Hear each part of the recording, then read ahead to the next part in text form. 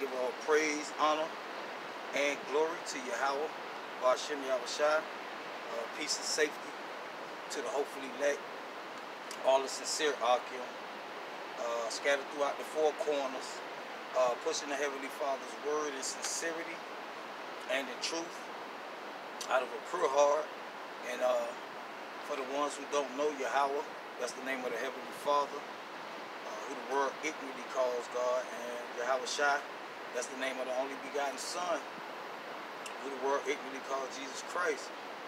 And the first precept I want to jump into is the book of Revelations, all right? Because you got niggas with Bibles, man, all right, pushing private interpretations, and the niggas I'm referring to is those One West elders and they flunkies, man, all right? Those One West elders and they flunkies, man, teaching private interpretation, basically adding and taking away from the Lord's word, man. The breakdown I'm specifically referring to is Revelation chapter 9. Alright? I'm going to skim through it and give you a few precepts and give you the biblical interpretation of what that's referring to, man. Alright? Show you that it's not referring to World War I. Alright? According to Nate at IUIC, the elder at IUIC, and his flunkies, that star that fell from heaven that got the key to the bottomless pit is referring to Kaiser Warham, and that's adding and taking away from the word, man. So first precept I want to get is Revelation chapter 1 and verse 3. It says, blessed is he that readeth. Blessed is he that readeth, and they, referring to the elect, that hear the words of this prophecy. Because remember, in Peter's it said no scripture, no prophecy is of any private interpretation, man. All right? And that World War I breakdown of Revelation 9 is a private interpretation, man. All right? It was brought in by the will of man. It's not biblical. So it says, and keep those things which are written therein, for the time is at hand. All right? So you're supposed to keep the words that's written in the book, man. All right? Not private interpretations from your elders, man. All right? From those wicked elders, man. So this is Revelation chapter 9. I'm going to start at the top. It says, in the fifth angel sounded, and I saw a star fall from heaven. Now we know who that star is. All right? Who the world ignorantly called Jesus Christ. The Lord himself. Yahushai. Okay? That's the star, man. Let's see if we can get a quick precept.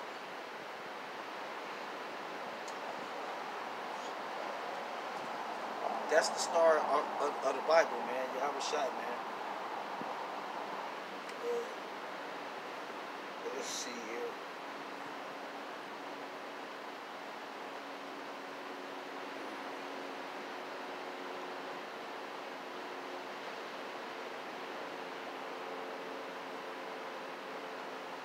In the book of Matthew, it says, let's see where I want to start at.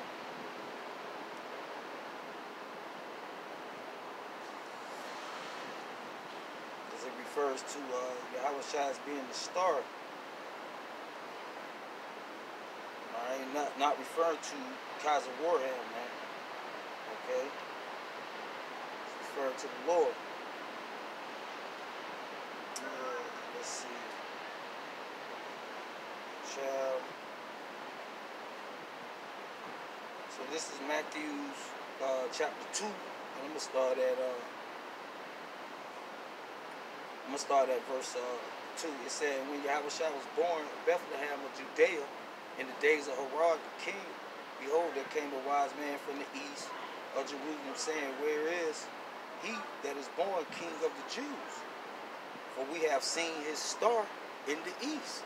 So that's that star, man.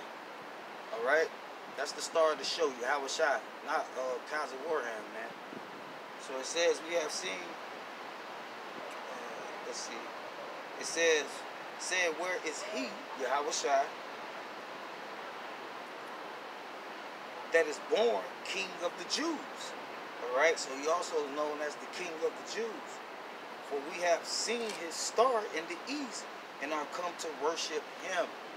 Okay, so that's referring to Yahweh Shai, that star, man. So going back to Revelation 9, it says, and the fifth angel sounded, and I saw a star fall from heaven unto the earth, and to him was given the key to the bottomless pit. And we know Yahweh Shai is the one with the keys. Okay, let's prove that in Revelation 6.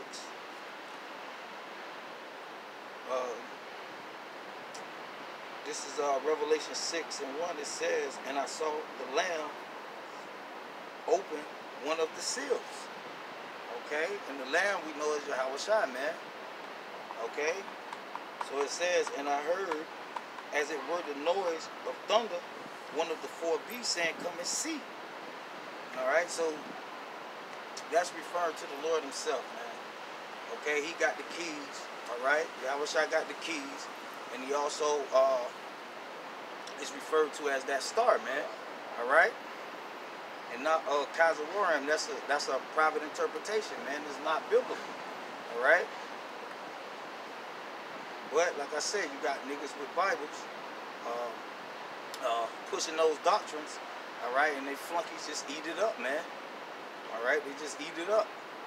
So reading on, it says, and he opened the bottomless pit, all right? And we read that in Revelation 6. Yahweh Shai, the Lamb, opened the seal, man.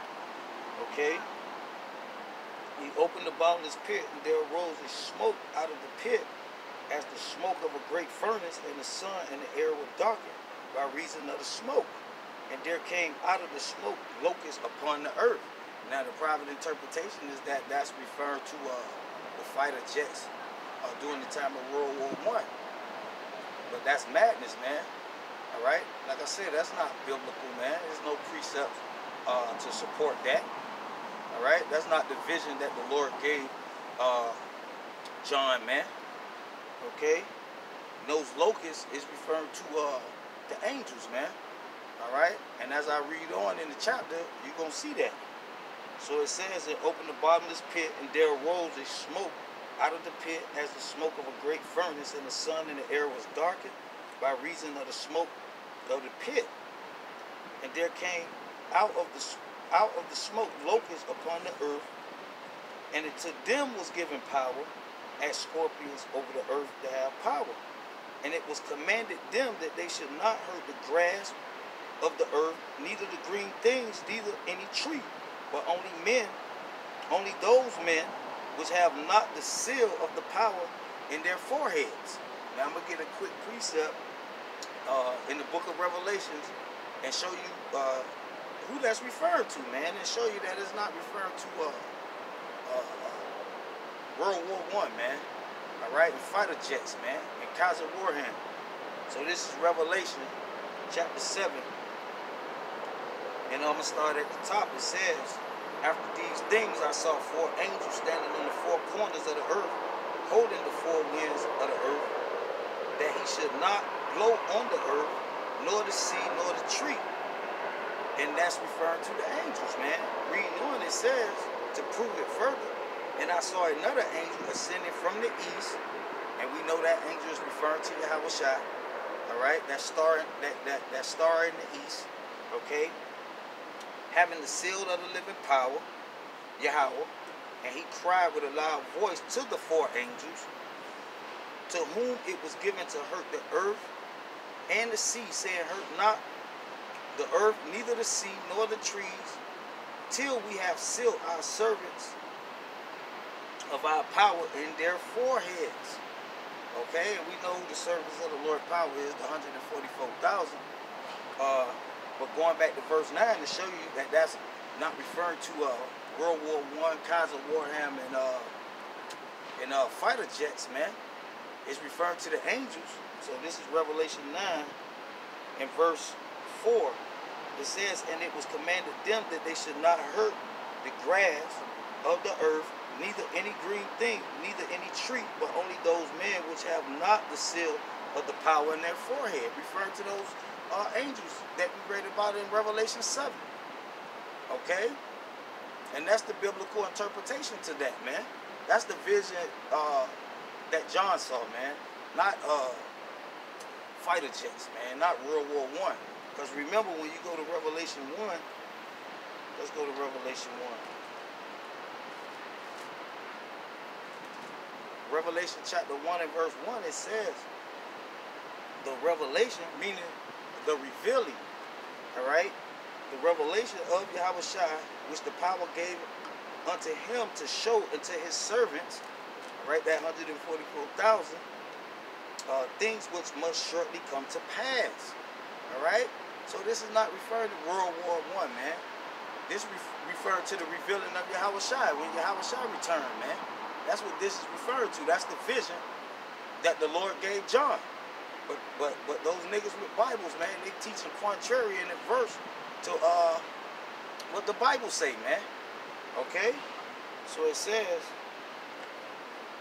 and he sent and signified it by his angels into his servant John. All right? So that's what the book of Revelation is referring to, man. Not World War I, man. They're not referring to Kaiser Warham, man, and these fighter jets, man, being the locusts. That's the angels, man. That's Yahushua, that star with the key, all right, releasing the seals and releasing, bringing forth the judgment, man. That's what that's referring to. So going back to Revelation 9.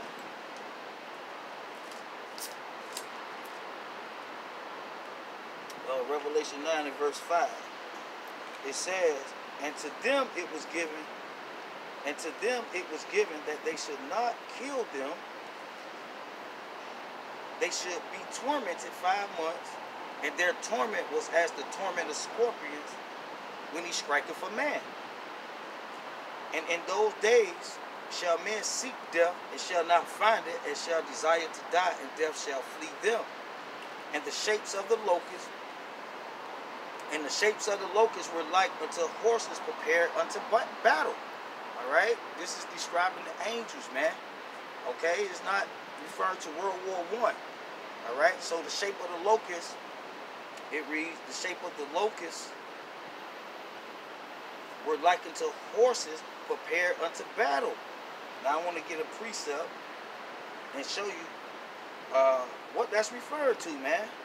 And this is how you're supposed to break down the Bible, man. No private interpretations, man. All right? Let's see.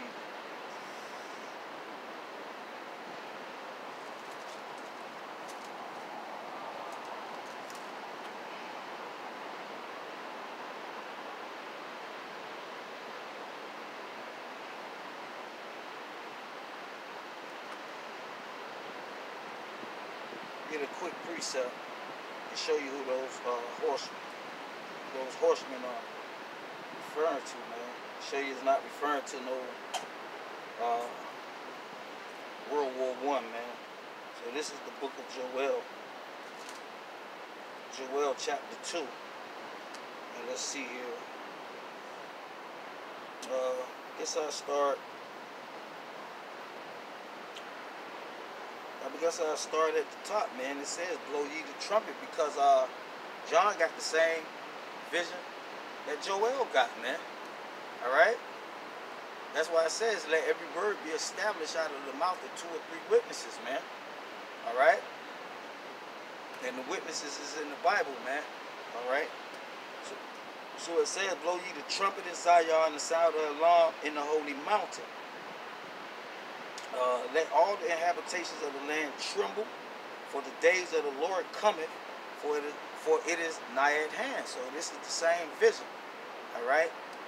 It says a day of darkness and gloominess, a day of clouds and thick darkness, just like we read in the book of Revelations, man. Let's go back. The book of Revelations, chapter 9, and verse 2. It says, and he opened the bottomless pit, and there arose smoke out of the pit, and the smoke of a great furnace, and the sun and the air were darkened. All right, so it's the same vision, man. So going back to Joel 2 and 2, a day of darkness and gloominess, a day of clouds and thick darkness, as the morning spread upon the mountain.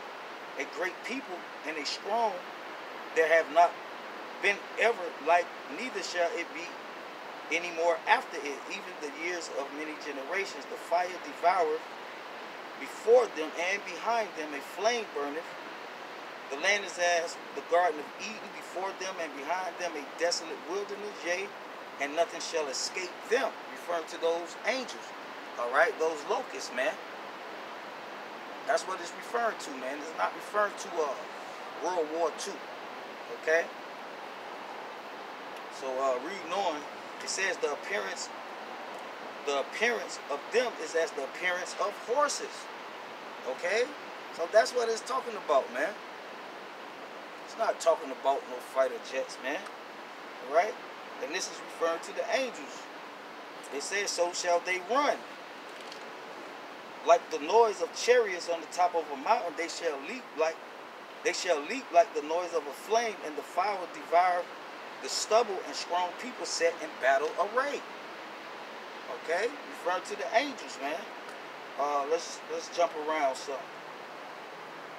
Well, let's keep reading. I want to get a precept for that verse 5. It says, like the noise of chariots on the top of a mountain, so on the top of mountains shall they leap. So I want to get a precept and show you what that's referring to, man. Like I said, this is how you break down the scriptures, man. You know, no private interpretations, man. Let the Lord's word speak, man. Not the words of Bible.org, man. That's where them guys got that breakdown from. So this is Psalms. This is Psalms chapter 68. And it says, the hill of the power is as the hill of Bashan, the high hill as the hill of Bashan. Why leap ye high hills? This is the hill which the power desires to dwell in. Yea, the Lord will dwell in it forever. The chariots of the power are thousands, even thousands of angels. And the Lord is among them as in Sinai in the holy place. So going back to Joel 2. Joel 2 in verse 5, it says, like the noise of chariots on the top of a mountain shall they leap, like the noise of flames of fire that devour the stubble, as a strong people set in battle array. Referring to the angels.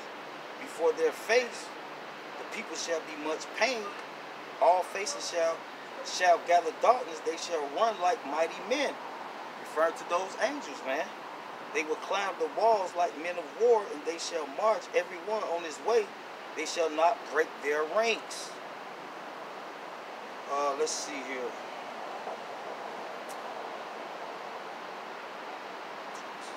Let's see. So that's the horse. That's the horses, man, and horsemen. Let's read on and prove that, though. Going back to Revelation 9, it says,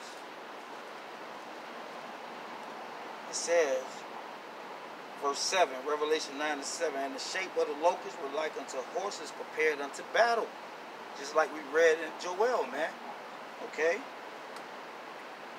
And on their heads were as it were crowns like gold, and their faces were as the faces of men, and they had hair as the hair of woman, and their teeth was as the teeth of lions. And this is describing the angels, man. Okay? Not talking about World War I, man. Reading on, and they had breastplates, as it were breastplates of iron, and the sound of their wings was as the sound of chariots of many horses running to battle. All right, the same vision Joel got, man. All right, so it says, and they had tails like unto scorpions, and there were stings in their tail, and the power was to hurt men 5 months, and they had a king. They had a king over them, which is the angel of the bottomless pit. All right, the one with the key that opened the seals. That king that's referred to in the book of Revelation, the book of Matthew, chapter 2. All right, that star, all right, coming from the east, the king of the Jews. So it says, reading on, it says,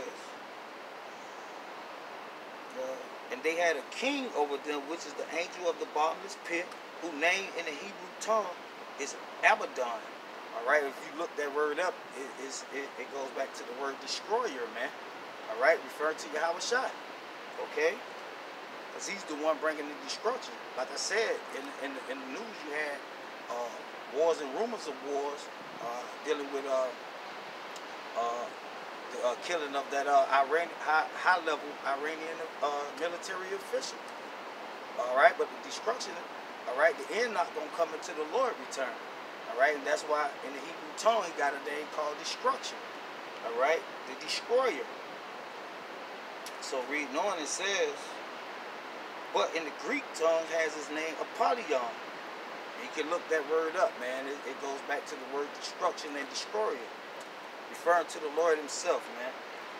It says, one woe is past, and behold, there come two woes more hereafter. And the sixth angel sounded, and I heard a voice from the four horns of the golden altar, which is before the power, saying to the sixth angel which has the trumpet, loose the four angels, those same four horsemen, man. All right, remember the red horse. All right, remember the black horse represent famine. That red horse represents what? The sword. Let's get it in Revelation 6. Revelation 6, and we're gonna start at verse 4. It said, and there went out another horse that was red. All right. And power was given to him that sat on it to take peace from the earth, and they should kill one another, and there was given unto him a great sword. Okay? So that's that horse, man. That's the horseman. That's referring to the angels, man. Okay? Remember, it's four sore judgments, man, of the Lord. Let's read about it. The next one is, and when he had opened the third seal, I heard the third beast come and see. And I behold, and lo, a black horse. And we know we went through that, gave you the biblical interpretation of what that was referring to. All right, we got videos on the channel going into the four horsemen, man. So that's who that's referring to, man. All right, the angels, man, the angels of the Lord. All right, so I'm gonna go back to verse 9. Let's see.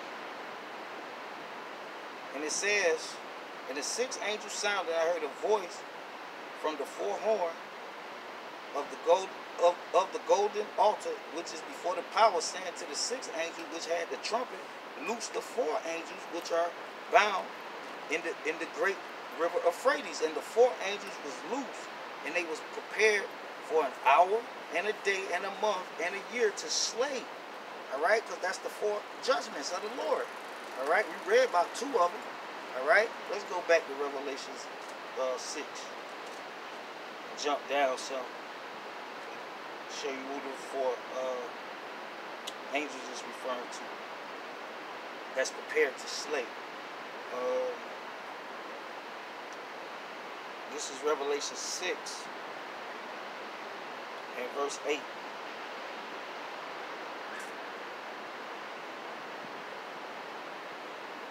And 8. It says, and I looked, and behold, a pale horse, and his name that sat on him was Death, and hell followed with him. That's 2. It says, and power was given unto them, referring to the four beasts, over the four part of the earth to kill with the sword. That's 1. That's that red horse. And with hunger. That's that black horse. That's it says, and with death. All right, that's the third horse, and with the beasts of the earth. And so that's your four angels right there, man. All right, that's the four sore judgments. So it says, and the four angels were loose, which were prepared for an hour, a day, and a month, and a year to slay the third part of men. And the number of the army of the horsemen, the angels, the Lord hit squad, were 200,000. And I heard the number of them. I'm going to go back to Psalms, man. All right? The book of Psalms, chapter 68. We read it earlier. Chapter 68. Chapter 68 and verse 17. And the chariots of the power are 20,000, even thousands of angels. That's what it's referring to, man. All right? It's not referring to World War II, man. All right? Referring to the angels, man. That's the vision that John saw, man. He didn't see World War II. Kaiser War him. So reading on, it says, verse 17, and thus I saw the horses in a vision, all right? John the Revelator on the island of Patmos, and them that sat on them, the angels, the horsemen, having breastplates of fire, jacinth, brimstone, and heads, and the heads of the horses were as the heads of lions, and out of their mouth issued fire, smoke, and brimstone. And when you go into the book of Ezra, it'll go into that Ezra chapter, 2nd Ezra, I believe chapter 15, man. You read that chapter, it'll give you the understanding on the brimstone issuing out of their mouth. Remember in Revelation, it talks about Yahweh Shai having a sharp sword coming out of his mouth. All right, that's not literally. That means he can command the elements, man, and bring the destruction, man. All right, and that's the power he gonna give to the angels, man, the hit squad, man.